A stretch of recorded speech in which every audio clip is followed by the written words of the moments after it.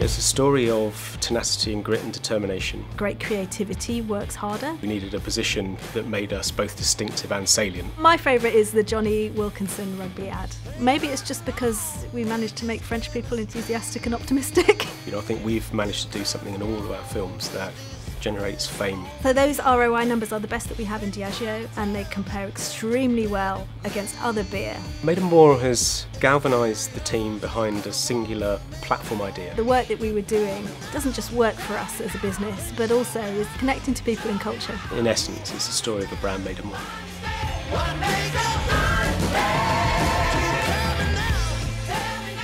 So Guinness is a stout. A stout is a wonderful type of beer that has more flavour to it. That flavour comes from roasting the barley. It was first chosen by Arthur Guinness back in 1759 when he opened his brewery because everyone else was doing ale. And that attitude, that sense of having something more to offer, is an attitude that pervades Guinness right from its beginnings and that very visionary founder that we had through to how we act today. So it's unbelievably brewed in nearly 60 countries around the world. In Africa, they think Guinness is an African brand, which is interesting. Drank and enjoyed in over 150 countries around the world. The black beer we know in GB and Ireland, you know, distinctive black pint with the white head, is very different from Southeast Asia and Africa, where it's sold in bottles called Foreign Extra Stout. And that creates its challenges because, you know, when you're building a difference in the brand on the product point of difference, and it's different in most countries, it makes it very difficult to hold a global strategy together. Some of the fundamental truths of Guinness remain true for every single Guinness in every place and every table that it's on. You know, that powerful flavour, that sense of boldness. But it's a beer, and beer is an everyday category that's a welcome friend.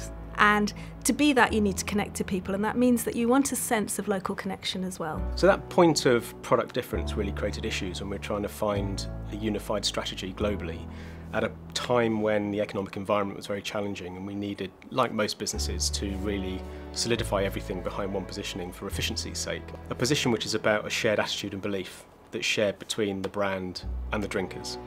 Yeah, 2012 was an interesting time in beer, and real heat on Guinness to try and stay big at a time when people were pulling back on spending.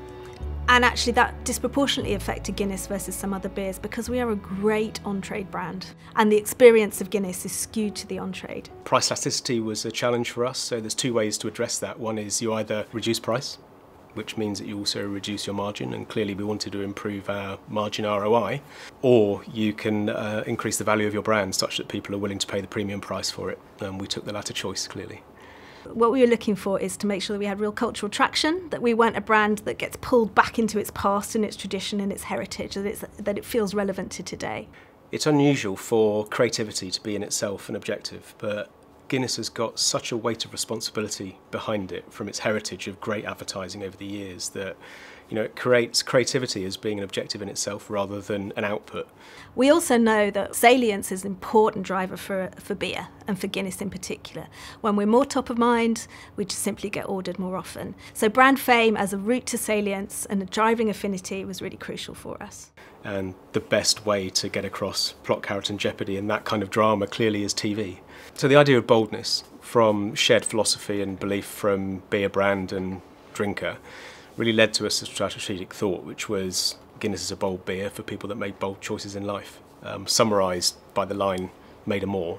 But obviously it's more than a line, it's more than an advertising idea, it's a platform idea, global platform idea that unifies people, beer and brewer. So the first phase of work on Made of More, we brought out two ads, Cloud and Clock. And what they were both trying to do was show that you can break past the constraints of the everyday and the normal. It's about carving your own path and the joy that that brings to yourself and to others.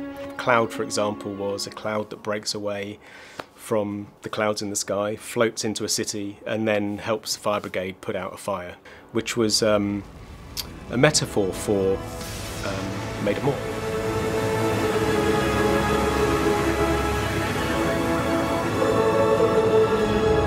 You see, he wasn't just a cloud.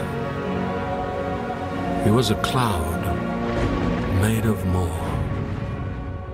And a clock that changes time. So quite magical, enchanting stories of what it means to have more character, to see things differently. And imagine if I made precious moments less momentary. The problem of relying on inanimate objects in order to tell the story created issues because people couldn't understand why Guinness had the right to tell stories about Made of More and what it had to do with the beer. And secondly, the ROI wasn't as good as we thought it was going to be, which created its own challenges in itself, because any other time any weaker brand would have thrown the baby out with the bathwater and started again, but the agency and the client alike had the courage of their convictions to carry on and try again. So the second iteration was really to create a connective tissue between what's unique and distinctive about the beer and the platform idea that is Made of More. What makes the beer signified as being more characterful and more tasteful and having more integrity and more substance is the surge. It's that thing that really signifies Guinness as being different, and it's a thing that people wait for and has a kind of elemental nature to it of breaking waves. And the way that we did that was through some extraordinary creative filmed from within a wave as it surged, and we showed some very simple work that just brings alive that power. The ROI was better in both markets, in GB and Ireland, but there was a significant problem that came up in research where the history of advertising for Guinness has really been told on the back of humanity and character and integrity. And Surge and Clock and Cloud before it, so the use of metaphors, the use of inanimate objects, really was at odds with the heritage that people had seen in the advertising that came from Guinness over the years. So we made the decision to go back and create stories around people who represent Made of More.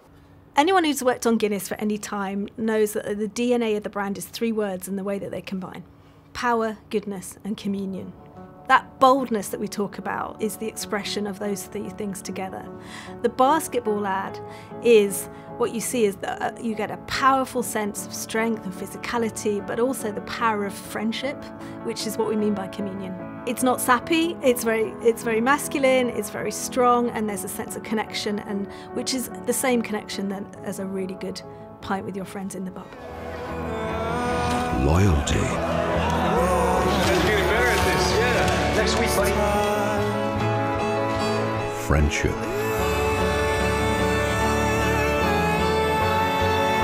The choices we make reveal the true nature of our character.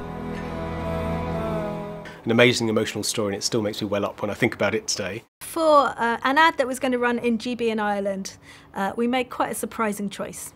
And we made an ad about the Society of Elegant Gentlemen from the Congo.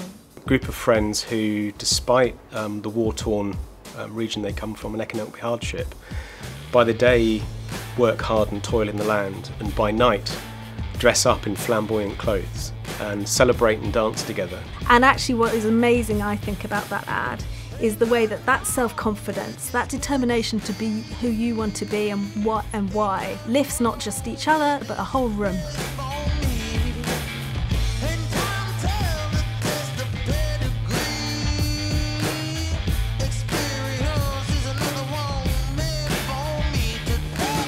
This is men of character who actually get stronger because they're together as well. It's got a joy to it. It has a sense of, I think it gives all of us an inspiring sense of the possible. And that's what we mean by being Made of More. And just make the world feel a better place through their actions and through their character. An incredible story of resilience and character and flamboyance in the face of quite hard economic and war-torn environment. Yeah, it's really encouraging to see that we were getting better. One of the things that made us better was how we were harnessing that creativity. Those ads are deliberately quite epic. You know, everything from the way the music is put together, the vibrancy of the colour. You know, within Sapeurs we're using the poetry of Invictus. All of that creative power is directed against making sure that we're having a bigger impact with the consumer. And our return on investment calculations, not just from the TV, but across the whole programme of work that Guinness was doing, was showing that Made of More was connecting ever more strongly. As we made it more human, as we brought to life what was important. I think what's powerful about Made of More as a platform for us is that it has a very singular heart, but actually it has the breadth that we can use it in different ways in different places. And rugby is an entirely different place than this elegant gentlemen of the Congo. But it's a place that's very Guinness. Guinness has, you know, a long history with rugby. And what we wanted to do was make sure that Guinness was vibrant within the rugby world. We produced a film for each of the home nations. So the GB film was around Johnny Wilkinson and how he managed to even convince the French that an Englishman can be someone they appreciate and admire when he was playing for Toulon. Il arrive à Toulon, abîmé et le corps un peu... Après de longues blessures, où tout le monde doutait. Il était dévoué, corps et âme. Humilité, courage et solidaire. C'est un gentleman, voilà. Il faisait jamais de coups bas. Il en mettait jamais une. L'homme parfait. Il est l'âme de la ville, il est dans nos cœurs. Bout de route, merci, Sir Johnny. And that the sense of joy that brings, not just to those French fans, but to those of us watching, represents the difference that rugby makes in people's lives. And that connects for us quite intuitively to those joyful moments, connecting with others in the pub over a great beer. We told the story of how Munster kind of used team spirit in order to overcome the All Blacks in the 70s. With a single tackle, he stopped Goliath dead. Jimmy Ball, beautifully picked up by Ball, up to halfway. And every Irishman grew 12 feet taller.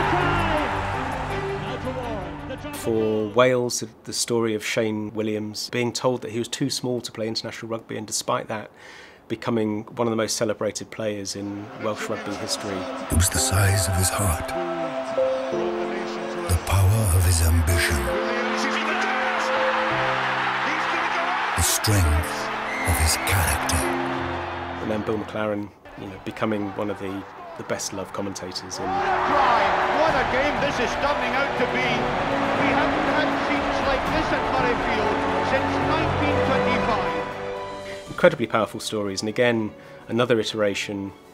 We tell the right story about the right kind of character and show people who are bold enough, who carve their own path and do things that others said couldn't be possible, to show that great things can happen when you do that, is great for the brand, great for the brewer, and great for ROI, for the business. And then people that saw the rugby work, I think Millwall Brown tracking showed that 66% of them would go on and talk about that work to their friends in the pub, against an average of about 46%. So incredibly powerful cultural context, cultural power of these films, and the ability to talk about characters that we all admire. And in each one of the films there's an implicit life lesson I think we can all take out of it, and that makes it incredibly powerful as a piece of communication. You know, in the end, Diageo is a hard-nosed commercial business, and we will only get the level of spend behind Guinness that we need to keep it salient if we can show the business that it's worthwhile doing that. The numbers on Made of More got progressively better. Revenue ROI increased to £19.90 for £1 spent. Profit ROI, £3.88 for every £1 spent, both of which are above the pre-Made of More norm, and actually, more importantly, above the category norm. So we outperformed the category by 1.6. Well, when you go back into our core brand information, our brand tracking, our equity and so on, what we saw was that despite a decline in many other beers, we were holding volume share. We were also seeing a decrease in our price sensitivity, which was key at a time when lots of people were trading down in beer. And we're seeing that salience, that sense which is so fundamental, that top of mind awareness was holding strong and getting stronger. Since that paper was written, the next piece of work that was made was more rugby work, some highly recognised work around Gareth Thomas, which was telling the story of somebody carving their own path, but supported by a network of other strong individuals. What I particularly love about that film is that we've built in some of what we've learnt across some of the other films. Everything I went through out there was nothing compared to the demons inside. In my darkest hour, I turned to my teammates. Telling them I was gay, that was the toughest thing I've ever done. But when I needed them the most, they were there for me. It is a powerful, moving story, but it's also just, you know, you're built to this powerful kind of naked exposure, and it's still that kind of humour and that sense of delight and that sense of also the connectedness between people. We've continued to build on the idea further, and we will continue into the future. Most recently we told the story of John Hammond, who was a music producer and civil rights activist in the US in the 30s and 40s, who really stood up for their rights, and particularly at a time when jazz music was banned. All John Hammond wanted was great jazz.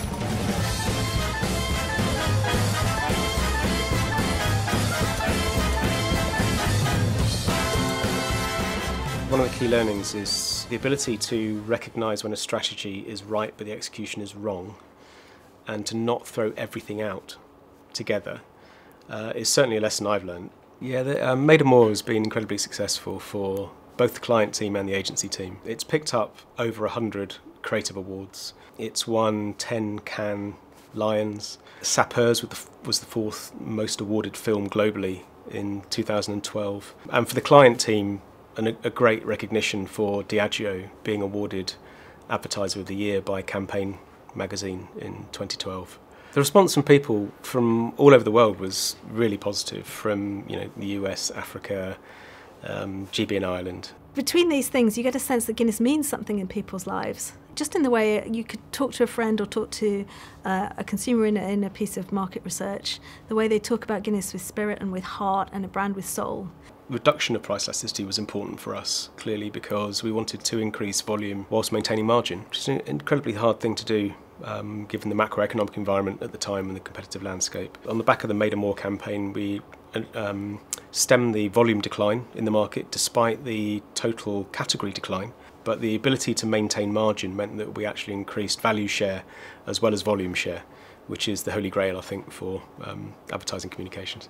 And again, an ROI like we've never seen before. I mean, much better than all that came before. So we continue to improve and we continue to learn. The narrative in the advertising industry now is really around responsible advertising and purpose for brands. So when you see things like Gareth Thomas and the ability for the brands to tell story of supporting LGBT, for example, and the character and integrity that Gareth Thomas had, and the support of his teammates enabled him in such a macho environment as rugby to come out as being gay. I think there's a life lesson in there, which again I think is incredibly powerful. It's something that's really added an extra impetus behind the brands, a real desire to make a difference in the world, not just to advertise and to build the business. The two aren't in conflict. There is always questioning, there is always pressure. If something's not perfect, is not powerful and not maybe delivering to the extraordinary standards that Guinness had set before, it could be easy to unravel everything, because it can be very exciting to go off and do something else, to build something new from the start. But actually what these guys did was learn through grit and determination and actually a passion for what was right, how to keep making it better and how to evolve into the right place. It requires the agency and client team to have a very solid relationship and the ability to, I think, take risks, to learn quickly by them and then to move on.